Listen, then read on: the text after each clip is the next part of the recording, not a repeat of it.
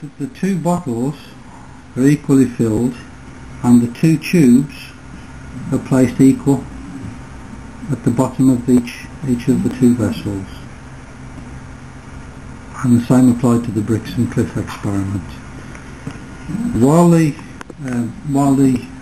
tube remains unelevated, there is no flow, but shortly we will see the negative tension drawing the fluid from here as soon as I elevate it. So by lifting the tube, we're going to see a negative tension develop. The salt solution is going to be pulled through and is beginning to flow down one side. We'll then see that the vessels will require topping up as water is exchanged from one vessel to the other vessel.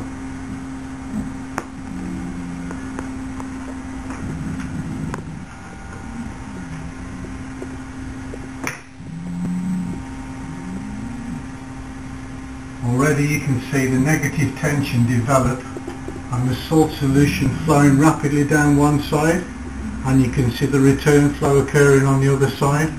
The salt flows very rapidly down. Now if we look down here, we can see one vessel is overflowing and we can already see the water trickling out, and we need to continually top this up as the salt solution rapidly arrives. And we can still see the level vanishing, the level going down this side as water is pulled from one vessel to the other vessel. And the same happens at bricks and cliffs.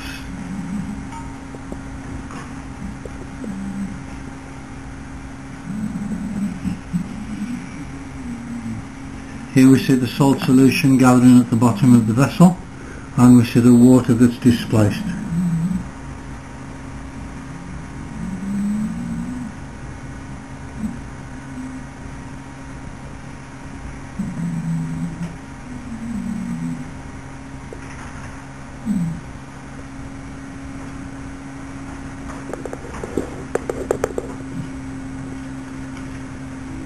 If we look at the top again, I'll draw a little bit of water back in to the syringe and then release another pulse of salts.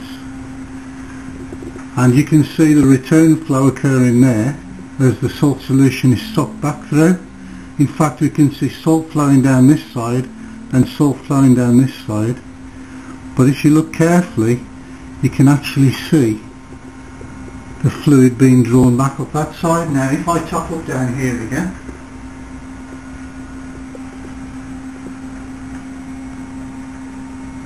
we can see the rapid flow and water again overflowing from this vessel.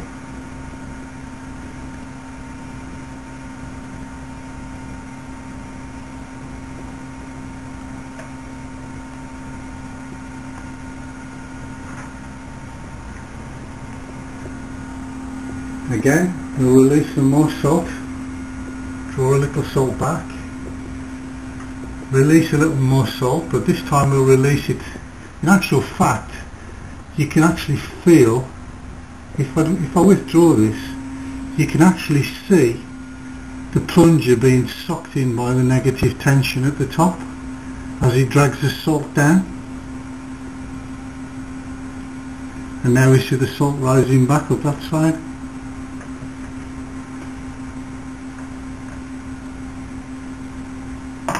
Occasionally we get bubbles forming, and with this experiment you can actually see bubbles flowing down on the saline side. So we've got bubbles flowing in the wrong direction. Is that good?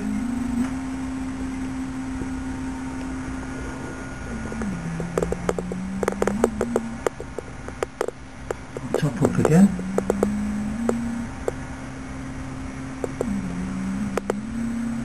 Very, very efficient flow system.